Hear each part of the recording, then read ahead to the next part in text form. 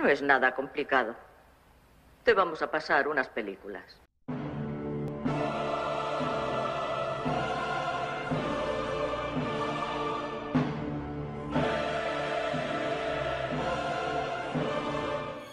Así ven a Venezuela desde afuera: dictadura, crisis, tiranía. Como siempre, los buenos son los gringos, ahora con Duque, Macri, Bolsonaro y el traidor. Los malos, los rusos, los chinos, la India, Turquía, Corea del Norte, Cuba, Irán.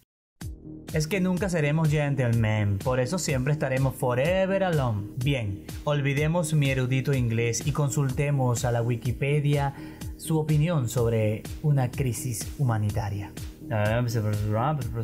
Ok, por definición se entiende que es una situación de emergencia donde las principales necesidades de consumo masivo escasean en grado sumo. La catástrofe lleva a una conmoción social. Ok, la pregunta es, ¿cuáles pueden ser sus causas? ¿Un desastre natural? No. Venezuela no, ninguno, gracias a Dios. ¿Una guerra? No, Venezuela tampoco, no tiene conflictos con ningún otro país. ¿Una guerra civil? No, pero... Entonces, por favor, CNN, dame luz. Y el dictador quedó aislado.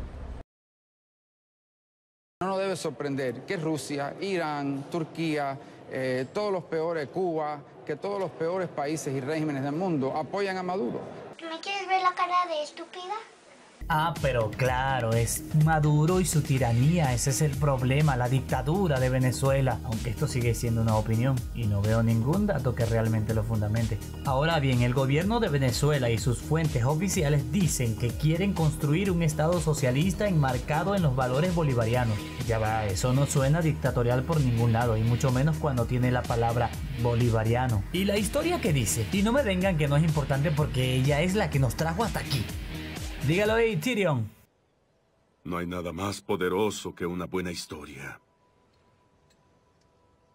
Nada puede detenerla. Ningún enemigo la derrota. Dígalo ahí, Galeano. Son las historias las que permiten convertir el pasado en presente y las que también permiten convertir lo distante en cercano, lo que está lejano en algo próximo y posible y visible. Ah, vieron, somos historia.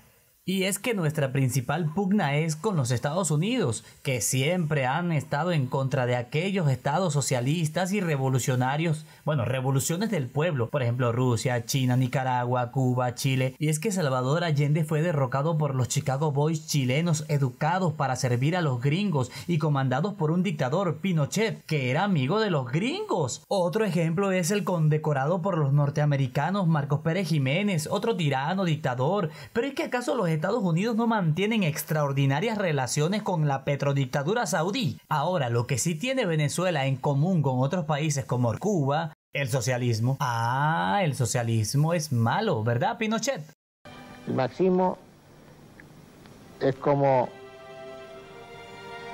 un fantasma. Pero ¿será el socialismo o la doctrina de Martin Friedman que se aplicó también en Chile? Y adivinen en qué consiste.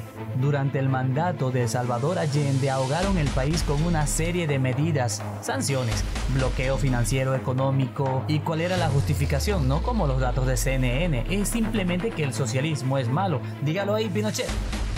El marxismo es como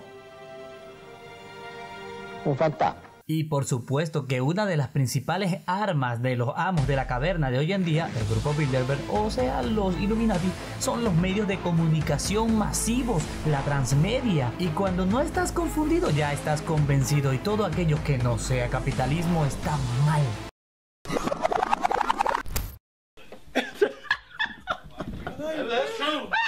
Surge la conmoción por la escasez y se crea el escenario perfecto para el teatro de operaciones, y el satanizado grupo chavista debe desaparecer. Y como no tenemos a Jesús que nos libere de los mercaderes del templo, solo queda decir que cualquier parecido con la historia no es mera coincidencia. Así que por favor, hermanos, aliviánense, libérense de esas cadenas informativas. Bueno, cadenas desinformativas que no permiten que impere la razón, que te nublan la mente. Aquí hay una crisis, pero es humana. Así que rescatemos los valores, preguntémosles a nuestros viejitos. Los venezolanos no somos perfectos, pero tampoco somos los malos del cuento. Lo dice la historia. Somos nosotros, somos Venezuela.